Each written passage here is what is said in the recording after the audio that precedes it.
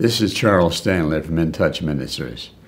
The question I want to answer today is, what is God's message to us in this troublesome, trying time we are facing? We have responsibilities to the government.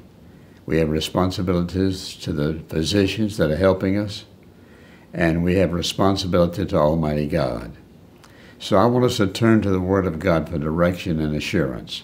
And one of the first verses I want to turn to is Psalm 103, verse 19.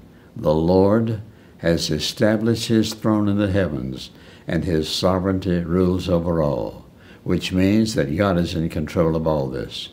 He knew it before it happened. He knows why it happened, and he knows how long it's going to happen. And our question is, what is our response to what God has allowed to happen at this time in our country?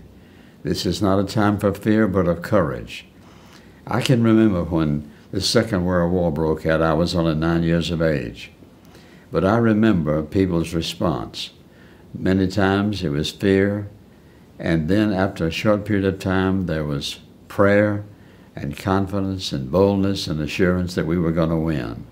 And we will win this battle also. But what we want to look at right now is, what is God's instructions to us as believers? Because as believers we have a powerful influence in this country.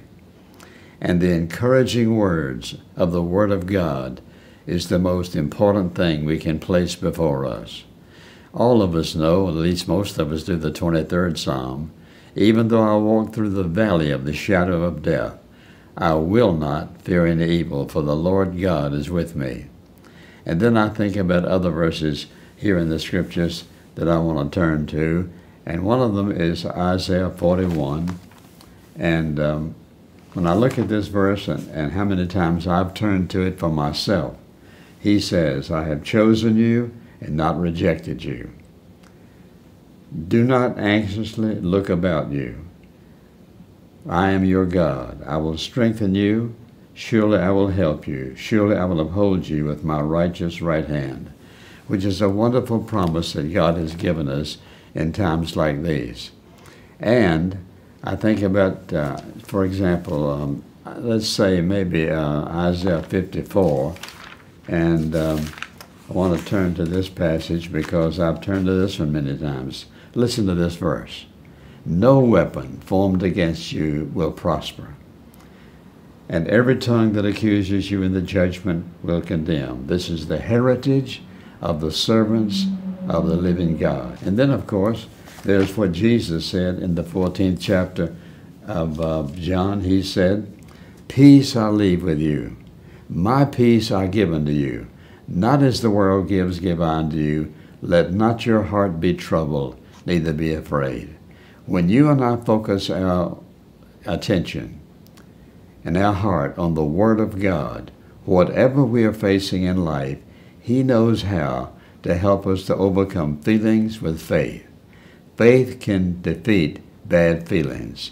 And I trust that in your particular household that you have a Bible, you have the promise of God's Word in your heart, and He has something to say to you.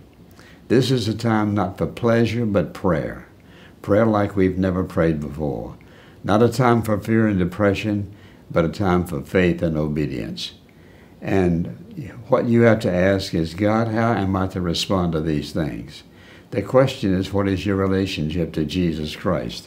And then I think about one more passage I want to read to you, and one that many people know by heart. And the Scripture says, if my people who are called by my name, shall humble themselves and pray, and listen to this, and turn from their wicked ways, a very important part. Turn from their wicked ways. Then I will hear from heaven, forgive their sin, and will heal their land. Where are you spiritually in your relationship to God? Would you say that your lifestyle makes a contribution to the healing of our country?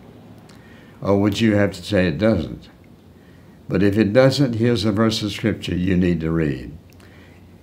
In 1 John chapter 1, verse 9, if we confess our sins, He's faithful and just to forgive us our sins and to cleanse us from all unrighteousness.